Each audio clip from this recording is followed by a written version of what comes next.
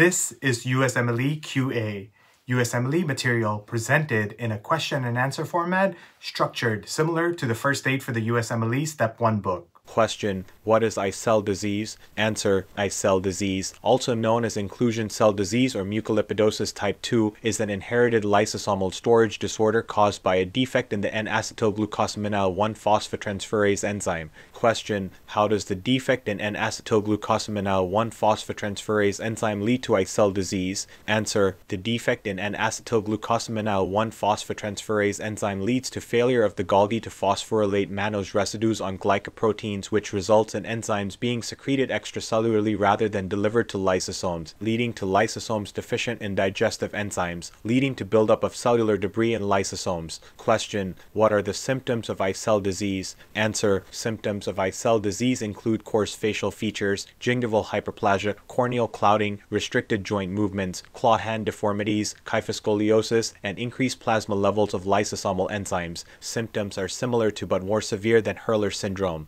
Question: is ICell disease fatal? Answer: ICell disease is often fatal in childhood. Question: is ICell disease inherited? Answer: yes, ICell disease is inherited in an autosomal recessive manner. Question: how is ICell disease diagnosed? Answer: ICell disease can be diagnosed through genetic testing, enzyme assays, and imaging studies. Question: is there any treatment for ICell disease? Answer: currently, there is no cure for ICell disease. Treatment is supportive and may include physical therapy, occupational therapy, and orthopedic surgery to address joint and skeletal abnormalities. Enzyme replacement therapy is also being researched as a potential treatment option. Question: how does the deficiency of digestive enzymes and lysosomes lead to ICell disease? Answer: the deficiency of digestive enzymes and lysosomes leads to the accumulation of cellular debris in lysosomes, which leads to the characteristic inclusion bodies seen in ICell disease. These inclusion bodies can damage cells and tissues, leading to the symptoms of the disorder. Question: is ICell disease the same as Hurler syndrome? Answer: no, ICell disease and Hurler syndrome are different,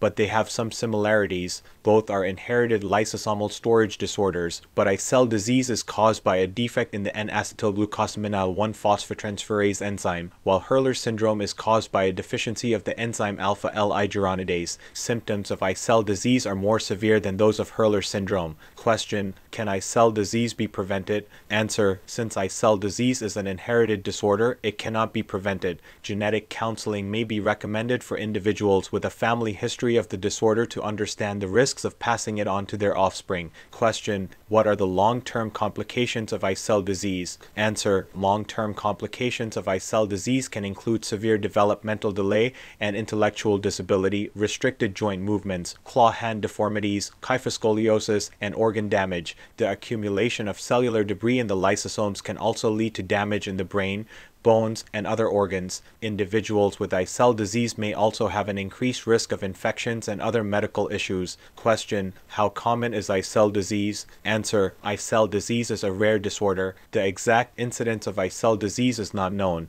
but it is estimated to affect 1 in 100,000 individuals. Question: are there any organizations that support individuals with ICell disease and their families? Answer: yes, there are organizations that provide support for individuals with ICell disease and their families, such as the Mucolipidosis Type 2 International Support Group and the Lysosomal Disease Network. These organizations provide information, resources, and support for individuals affected by ICell disease, as well as funding for research and advocacy. Thank you for watching our Q&A format video. We hope this helped you learn, review, and retain knowledge needed for the USMLEs. For more information on this topic, check out the link in the description.